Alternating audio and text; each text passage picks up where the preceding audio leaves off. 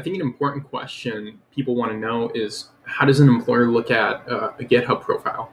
So I want to show how I look at a GitHub profile when I first see it, when I see it on a resume or clicking on a resume. So one of the first things I'll look at is the repositories on the pinned and the contribution graph. If I see a lot of green like this is a ton of green, then this person looks really active, and so this is like a 10 out of 10 on green. This is really good. Then I might look at their repositories, and you can customize your pins. So really put anything you've contributed to that is a big project that has a lot of people on it. And the proxy I'll use for that is the number of stars. So I look at the number of stars on the project and I go, okay, so they've contributed to some fairly popular repos. So this isn't a 10 out of 10 in that this is my profile, and you can see the highest is 852. Maybe if this was under my account, then it would be a 10 out of 10, but it's under this organization. So I don't really know just at glance if I'm just a contributor to this or what have you. The other thing I'll look at is this star count down here, which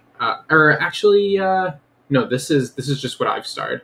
So that kind of shows your engagement with GitHub, maybe your followers, something like that, but those aren't really as meaningful.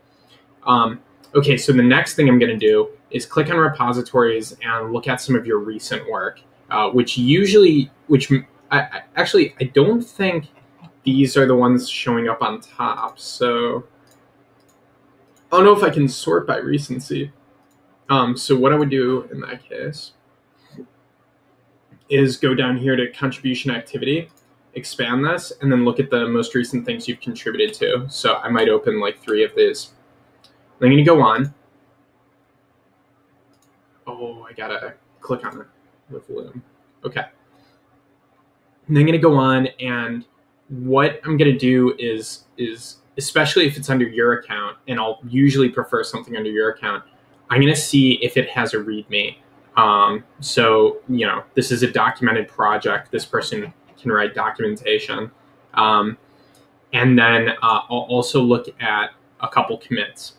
So first of all, I can see that this person, in this case me, has contributed a lot to this. I ignore update READMEs entirely, so that doesn't count towards anything.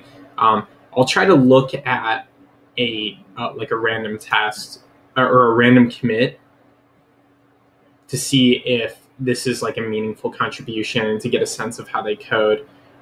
So now when I'm looking at this code, there's a couple things I'm looking for. Now I'm looking at how well are these variables defined. So are there typos? Is it an unusual pattern in the language I'm using? Is a lot of ghost code being committed, etc. So I'm just getting a sense of what I'm going to see when I get PRs from this person. So this person did, this is this is an example of a good commit. This commit might be a little bit too big. If the commit is small, that's totally fine. It's like how easy is it to understand? If the commit is really small, I'll end up looking at more to get more data. And that is about it. There are definitely other things, like I can look at pull requests just to see how well a person works. I guess, yeah, something I'll look for. I'll probably look for a project that's not in an organization. And for most people, they don't do all the contribution on an organization or a significant amount of contribution on an organization, and so I'll actually go look at one of their personal projects, but it's the same process. I'm going to look for the basics of the README. I'm going to look at the commits and see, okay, are the commits good? Is this well documented? And that's about it. And so these 2 projects would be really good because this person is doing meaningful commits to the project.